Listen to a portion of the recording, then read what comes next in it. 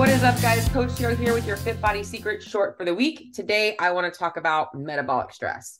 And I actually thought about this when I was in the middle of a training session the other day, and I was feeling like I was under a ton of metabolic stress and realizing that it's taking me a lot more volume, a lot more intensity to get that same feeling of metabolic stress. And I wanted to kind of go over that a little bit with you guys because it's important for people to understand how this does play a factor in your results in the gym in terms of getting fitter, but also with your body composition. If you are trying to lose weight, you're trying to improve blood biomarkers, especially insulin levels and blood pressure and things like that, that this metabolic stress is necessary. And there's a number of ways that we can create it, but most of you guys out there are CrossFitters. So I'm going to talk a little bit about metabolic conditioning. So first things first, what do I mean by metabolic stress? Well, essentially what your metabolism is, it's your body's internal barometer. It's essentially taking whatever charges, AKA things you're doing throughout the day, in and how much you're actually recovering from those things and figuring out how to troubleshoot where to use the energy it has available. And that's why having metabolic stress is important if you want to create an adaptation. You want to lose weight, you want to get fitter, you want to improve your endurance, your stamina. Those things are going to require metabolic stress. You can't expect to be able to do 30 thrusters unbroken and feel good if you can't do 10 unbroken and feel good, right? So we've got to start somewhere. So we need to create some metabolic stress. Now, as I said, most of you guys are CrossFitters out there. You're familiar with metabolic conditioning. And essentially what these workouts are meant to do is to kind of find in different time domains, different stimuluses, finding ways to trigger a metabolic stress. Different, so a 20 to 30 minute workout is going to be more of a longer, slower burning metabolic stress where your actually threshold is going to be a little bit lower so you can sustain it a little bit longer. Whereas something like Fran, you're going to be hitting that metabolic stress, super high heart rate. And we kind of want a blend of both because there's other things that are going to factor into this metabolic stress that I'm going to talk to you guys about and our ability to recover from them. So the first thing that I want to kind of break down, I know I'm going to keep this one short today, is you got two ends of the spectrum. You've got, and this is what I was thinking about the other day in my workout, is you've got the people that are literally just burning the candle. Like and this is typically the one that really wants to lose weight. And they're in the gym and they're freaking just burning up the calories. They're like checking their Apple Watch, they're checking their Whoop strap, trying to get their strain up. And they're always just trying to burn calories. And that is creating a lot of metabolic stress, along with if they're in a calorie deficit. So short-term adaptation is your body will obviously lose weight. You're going to start burning up whatever sort of energy is available. Long-term, that is going to create a negative adaptation. Our body's going to start to say, hey, this is a lot of stress. The paces you were holding, the things you were holding are now going to start to kind of decrease because your body's trying to slow down a little bit to make up for the lack of energy. And this is where people that don't measure things like that we do in CrossFit aren't even aware of that because they're not paying attention to their paces. They don't even realize that things are coming down, which is not a plug for CrossFit, but definitely a plug for making sure that you guys are measuring progress. Now, on the flip side of that, you've got the people that don't have any metabolic stress in terms of conditioning. They are very sedentary. And in short term, this can also be a good thing, right? We maybe need to take a break. Maybe this person that was overdoing it needs to take a little bit of time off and relax a little bit, right?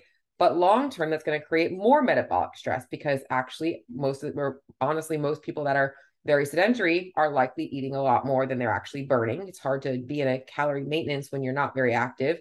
And without them creating any way to create better circulation, that's the building the mitochondria, all that stuff happens through exercise. So you're actually creating another metabolic stress by being inactive. That's almost just as stressful in the body as doing too much because now other things are going wrong. Excess body fat will start to accumulate. Like I said, you're not getting that blood flow. You're not building up mitochondria. Immune system can be obviously triggered in a negative way. A lot of things can happen on the flip side of things. So we want to find that sweet spot. And there isn't an actual number. And this is what I want to make you guys understand, is that everybody is very, very different. And it's going to determine by a couple of things. One, your training age. So as I mentioned myself, I've got a lot longer training age. I can handle a lot more volume before my body gets stressed out, which is good and bad because sometimes I have to work a little harder to get stressed out to create that adaptation. I have to push things a little bit harder, which is, part of where there's individualized pieces of this that come into play. because at some point it's no longer just a metabolic stress. It's now becoming a central nervous system stressor and a mental stressor. So there's things that have to be played into factor with this.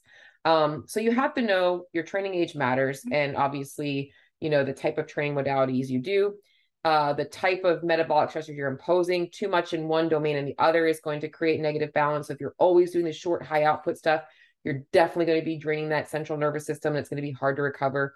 If you're not doing enough recovery, there's all these things. But outside of just your training, other factors that are going to play into factor are things like your hormone profile, your digestive system, like what kinds of foods you're eating and how your body's processing those foods.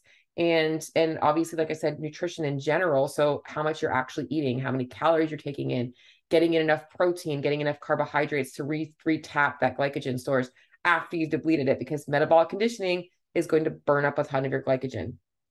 I already kind of mentioned with myself, the psychological stressors, but not just in your training, outside. If you're carrying a lot of emotional baggage or a lot of stress stuff from work into your training, that's going to affect your metabolic stress. So there's so many things that I want you guys to understand. However, the main reason for this episode is that we need to create a training stressor in terms of metabolic conditioning, a metabolic stressor that is the right dose for us. And how do we know when we're there? So it comes down to a couple of things. And it's really a feeling. It's a feeling, when you left the gym and you're like, I left some in the tank. And sometimes you want to do that. Sometimes you want to leave knowing that you left anything. But in your workouts, if you're not getting to like an RPE of like a 7 to a 9 on a regular basis, at least 3 to 4 days a week for a relative amount of time, you definitely are probably under training the metabolic system. And this is where if you're like, why am I not losing any weight? And I'm doing CrossFit 6 times a week and I'm dieting. Sometimes it's not the actual things you're doing, it's how you're doing them. So you might need to increase things. If your workouts are always 5 to 10 minutes, you are only putting this high intensity stress in, which, like I mentioned, is going to cause an adaptation. Maybe you're no longer pushing that high of intensity anymore because you're getting a little bit burned out. Or adding in a little bit of longer, slower stuff might benefit to you. So how do you know that you're in the sweet spot? That feeling should be in play. You've got enough work in. If you find that you're like leaving and you're like, I could actually do an extra set. Sometimes I actually recommend people like do an extra set, see how you feel.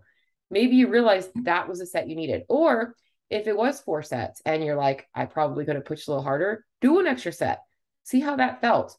That might be the adaptation that you need. And that going into next week, maybe you're like, all right, I know I need to push a little bit harder because I had to do an extra set to get that metabolic stress. Now, on the opposite end of the spectrum, if you know that you are overdoing it, that you're like, always, definitely overdoing it, especially in one specific domain, maybe you need to decrease the stress. And that's going to allow your body to push more intensity. And this is so important for you guys to understand, because when it comes to, like I said, fitness and changing and body composition, all those things, that right dose is what you need. You need to always be finding that threshold of pushing. And it's not as straight set and straight cut as a linear progression on a weightlifting program, that there is definitely going to be a lot of things, drains and charges going in when we talk about metabolic stress that we have to kind of look out for. And it's really looking for that feeling, and that we should always be looking to be making a little bit of progress from day to day. So short episode today, a little bit wordy, but I want you guys to understand that metabolic stress is an important piece of your fitness, of your body transformation changes, and all of those types of things. And finding that sweet spot is so important. I guess I should leave with one more thing. Where should everybody start? I think that most people, and this is just like last thing, is you should be getting your heart rate up for at least on your conditioning days, 20 minutes. And that might include a warm up. It might include a cool down, but reality is that's a starting place, 20 minutes. From there, we should be looking to go into 30 minutes. And it doesn't mean it always has to be 30 minutes steady state. It could be 30 minutes of intervals. It could be a 10-minute workout. And then like I said, a capping of a little bit of endurance to kind of start with and then end with. It could be just the 30-minute steady state. It could be a number of things. And that's really important. Now, remember, weightlifting is also a component of this. Metabolic stress happens for weightlifting, but you're only doing one reps, you're not getting that conditioning piece. So maybe you are doing a little bit of a higher volume strength cycle. I recommend for a lot of my clients that don't do CrossFit per se, doing a lot of like the 8 to 12 rep range on squats and deadlifts and presses. That's, maybe not pushing that like CrossFit Metcon, the 21-15-9s, but if you're doing 5x10 back squats and you're not getting out of breath, you probably are not going heavy enough at all. So finding that sweet spot is so important. I think for most Gen Pop, 3 to 5 days a week of around 20 minutes to start, working up to 30 to 40 minutes is probably good. Outside of that, though, making sure that you're also watching the stress coming in from the other parts of your life and that you are moving around throughout the day to kind of get things moving. That's all really important. So I also recommend kind of looking at things like getting some daily walks in, making sure that you're moving around throughout the day, making sure you're spending some time stressing and also relaxing from the stress of your life. So once again, short episode, a little bit about metabolic stress.